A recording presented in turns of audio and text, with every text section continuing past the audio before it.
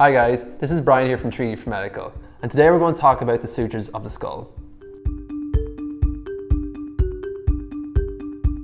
The sutures are a type of fibrous joint, and they are found in between many of the bones that make up the skull. Using complete anatomy, we're going to take a look at 3 sutures: the coronal, the sagittal suture, and the Lamboid suture.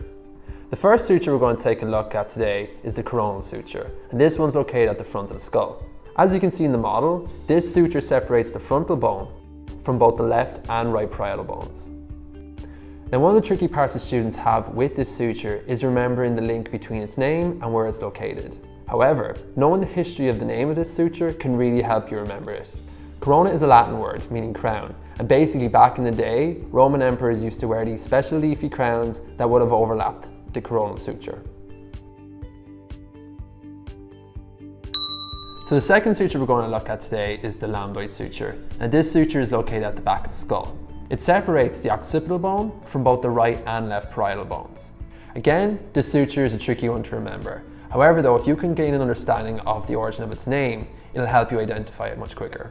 The word lambdoid is Greek in origin. It means similar to lambda.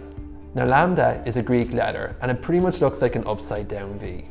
So if you take a look at the suture, you can kind of see that upside down V-like appearance.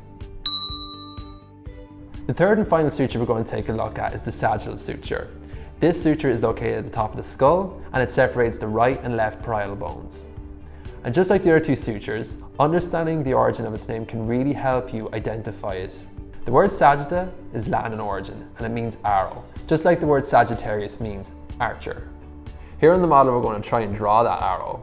So you can see that, yeah, there's the arrow here, and then the coronal and Lamboid sutures form what appears to be, anyway, a bow.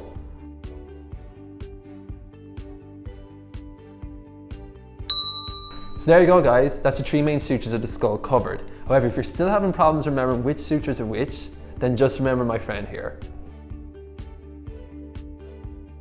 Thanks for watching. Be sure to subscribe to get even more tips about how to learn about the human body with complete anatomy.